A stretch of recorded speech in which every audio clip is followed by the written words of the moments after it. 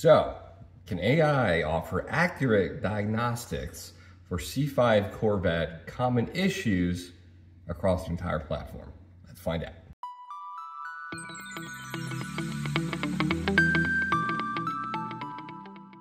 Well, welcome back to the channel, boys and girls. Today's something a little different, a little unconventional. We're gonna dive into the world of AI and see if it's a good tool for diagnostics. I really have no idea. Now, I know that AI can be good in some regards or some capacity, but as far as diagnosing some of the weird, quirky stuff on the C5, you kind of learn through tribal knowledge. I don't know. Let's see how smart it is. In any case, I'm gonna ask 5 of the most common, bizarre issues you're gonna encounter owning a C5 and see if we get the right diagnostic. And I know the answer to all of these, so I will know right away. In any case, man, what a time to be alive. I started working on cars around 2001. I was 16-ish, give or take. And yes, the internet was a thing back then for you young folk. A lot more crude than it was today, and YouTube was still 4 or 5 years away in the future. Now, I will say in 2025, YouTube is probably one of the best things that ever happened to DIYers. And I remember before YouTube having to comb through sketchy forums to get somewhat the right direction, and any car-related teardown illustration guidance, I had to use the Haynes manual. Remember Haynes manuals? Do they still make those? I don't know. I worked at a place called Track Auto. My second job, junior, senior year of high school, which later got bought out by Advance Auto. In any case, it was a good tool working there. I got my feet wet working on cars, how a lot of components work.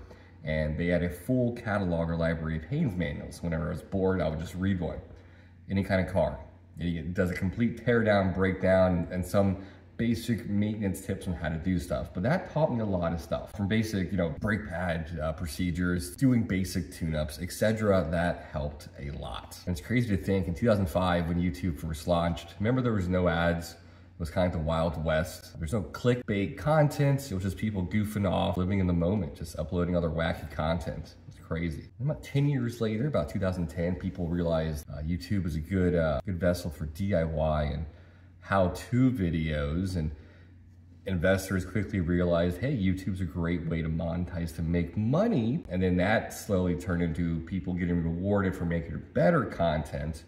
And that kind of evolved to where we are today. We got nice polished videos, as long as you stay in the DIY, not the dumb political shit. But YouTube is a great tool, and there is, a monetary value to be gained if you make a quality video, and that helps a lot. But yeah, now we have, with a carrot, people always trying to make great content, especially DIY and how-to, and myself included. But we have this huge catalog of how-to stuff for almost anything you can think of. From house projects to installing random stuff around your house to fixing appliances, random electrical stuff, anything automotive you can think of, there is a review on it or a how-to on how to fix it. Yeah, and I love making those kind of videos, and I love having my catalog out there for anybody to use whenever they want. It's pretty freaking neat. In any case, are we on the verge of the next evolutional step of virtual help with AI? I really have no idea. We're gonna find out together. So yeah, I don't know what we're gonna see. No idea. But like I said, I have 5 very common issues. They all kind of have unconventional fixes to them. So I'm curious to see if AI knows that. So AI at this point, I don't think it's fully conscious, but it's only as good as the data it has to spit back up. It's learning, I feel like. So in any case, I'm gonna go ahead and share my screen with you guys. I'm using basic Google AI. So you're wondering, yeah, we're just gonna see.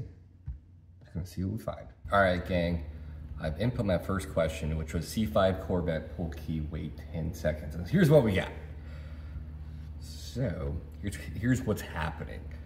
Column lock system malfunction. That is one issue. There's a few issues. One's VAT, which is right there. Yes, the resistor in the VAT system, which I had to do my my push button. Oh, funny. This is actually my video right here. Huh? This is from 4 years ago. Wow. Outstanding. Check it out. It's a good video. But pretty much everything I touch on that video, I'm pretty sure, is right here. The key fix for it is either your VAT's bypass, which is a little resistor in your keys is not working, it's dirty. It needs a new tumbler or brand new ignition. The LM-C5 is the go-to fix.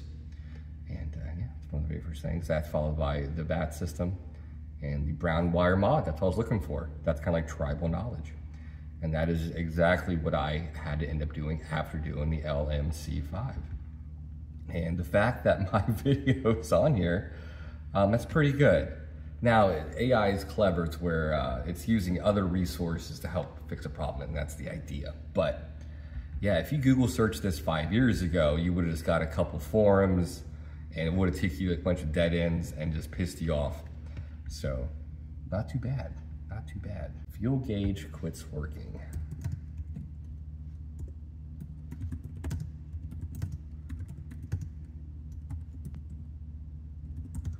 I'm working at, I wonder if all my videos are gonna be referenced. That'd be great.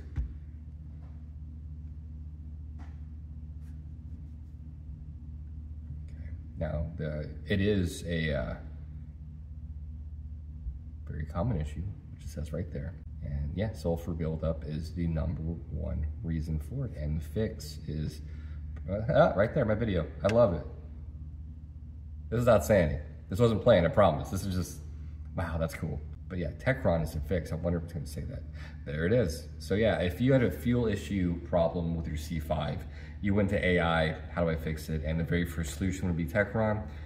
That's gonna fix your problem. And then the second thing is gonna be top tier fuel, which I really stress on. So I wonder if this is pulling it from the video I made.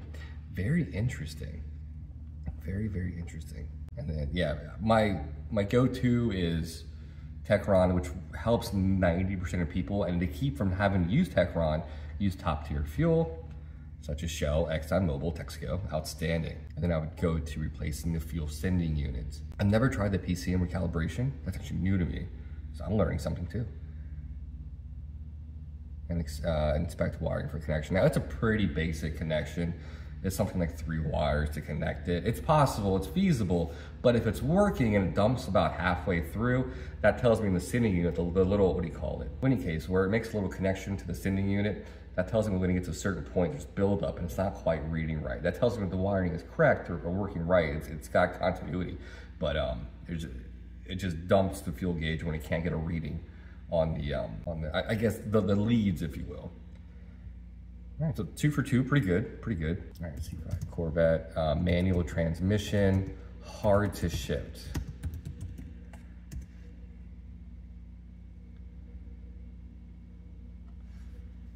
All right, this is a very common complaint, yes. Before I read any more, the fix for it is replacing your fluid, replacing your master cylinder.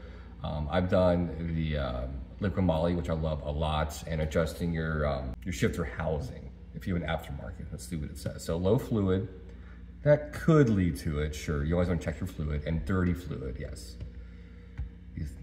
Clutch fluid gets dirty fast in these cars, very fast. Clutch master cylinder, correct. Slave cylinder in the margins, air in the hydraulic system. I have a really good video on how to purge air out of your clutch system on your C5, which I personally love. The CAG, skip shift. If you have not already done that, get rid of that. Shift your bushing, linkage. I haven't really seen that to be an issue. Synchronizer, the keys can go bad. Okay. Actions, recommended actions. Check the fluid, sure. Bleed the clutch system, yes. Inspect shifter mechanism. Yeah, the aftermarket deals that take an MDW are pretty stout. I don't see the bushers going bad or wearing. CAG eliminator. But no, for this, I recommend a master cylinder, MGW or TIC aftermarket shift assembly, and purging the fluid and getting all the air out. Those 3 things will help a lot. And changing your fluid to a Synchro Mesh by Pennzoil. I can't stress enough how good that fluid is with liquid moly. Perfect, perfect. So this one didn't quite hit the mark, but close. Not too bad though, not too bad. Next is a comment I have not experienced, but everyone's always worried about it. C5 Corvette, wobbly harmonic balancer. I mean, the only real thing you can do is replace the damn thing, and it's a pain in the ass from what I understand. Getting the torque off that nut, oof, on your crankshaft, holy shit. Okay, causes rubber failure, yeah, that's what causes it. Comes out around. Loose bolt, I don't really hear them being loose because they're really hard to get off. Wear and tear over time, and a manufacturing defect. The symptoms, engine vibration. Yeah, all those, yeah, wobbly wobbling balancer, weird engine noises, vibration, engine light. I guess it could, yeah. Yeah, crankshaft seal for oil leaks, yeah. So those are pretty accurate symptoms, diagnosis. The biggest one is just looking at the damn thing. But yeah, the real solution for it is just replacing the damn thing. I've never seen anyone try to pin the crankshaft. I guess you could. Yeah, this will get you in the right direction. Not too bad, not too bad. All right, and lastly, a classic, how to fix the EBCM.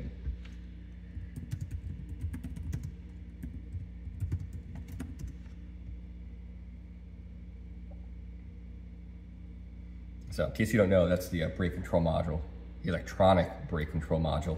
97 and 2000, they didn't break as much. When they broke, that was it, you couldn't fix it. 01, 04, they were slightly more prone to act. Yeah, mine acts up when it's really cold outside, but it goes away when it's warmed up. It's really goofy. But no, in the 01 to 04, you can just send them in, have them rebuilt, and get it right back. And you can drive the car with it not operating correctly. You just don't have traction control. And you could, if you don't know what you're doing, you get a lot of trouble. So yeah, and the causes, yes, faulty solder joints, internal relay problems, yes. Yeah, and then the symptoms, all the stuff you see in the dashboard, like I just said. And solutions, let's see here. Scan TV, go get this code correct. Now, I've never heard of the wheel speed sensors or harness being any issue for the actual EBCM failure itself. That just might be it. It's AI kind of making its own thing up there. Okay, let's see if it tells you what years you can and can't do. So companies offer repair services, yes, correct. But only 01 to 04, which does not say. You can do a DIY repair. Now, when mine fails, it will. I do plan on doing that repair for you guys. But yeah, unfortunately, it doesn't tell you which years you can fix and which ones you can't. It's one of those things you just know if you're a C5 person. And unfortunately, they don't make them anymore. If you want to get refurbished 97 and 2000, you're going to spend a lot. You're going to spend about $2,000, which is crazy to me. But yeah, this one was kind of vague. The first two are spot on though, pretty damn good. I made a joke video about this a couple years ago. Did it come up? No. Well, in any case, it's pretty accurate, and it's only gonna get better, but it's definitely a good jumping off point. And this is just for a C5 Corvette, which is kind of a niche car, but you know, for your average car, your Toyota Camry, Corolla in the last 10 years, you can fix almost anything if you plug in what's going on with it. So it's pretty incredible that we live in this day and age. If you're tenacious enough and doing work, you really don't need a mechanic anymore, unless you don't want to do the work, then mechanics needed. But I wonder if mechanics use this tool, kind of like how doctors use WebMD, to diagnose stuff. Like, I'm gonna use AI real quick. So, pretty crazy. Anyways, I just wanted to show you guys how far AI has come in the car world and how it's kind of meeting reality. It's pretty interesting. Pretty freaking interesting. And I like how some of my videos pop up. AI pulls from my data or my information. That's pretty neat. I wasn't expecting that. Pretty cool. Pretty freaking cool. Cool. All right, guys, that's all I got for today. What's coming up next? I got another house project going on. I always do. Oh, I'm gonna be replacing the door gaskets, not this weather stripping, but the gaskets in the door. People forget about these. They're 25 years old, and I think it'll sound better when it closes. They're about 100 bucks for a set. Kind of expensive for a piece of rubber gasket, but I will be doing that. And then we'll be doing the radio bezel wrapped in leather, new seats, harness bar, exhaust, and I think I'm pretty much done with the C5. Oh, and then we're gonna spend a whole week fully paint correcting it. I gotta fix some curb rash, retint the windows professionally, and then the C5's done. Then we're gonna get the other C8. I know I said it's Z06, but now I'm kind of wavering towards a E-Ray. I don't know what to do. It's a good problem to have. I don't know, we'll see. I'm thinking late October, November, pull the trigger on that. So, cool. All right, guys, that's all I got for today. I'll see you guys next time. Mark out.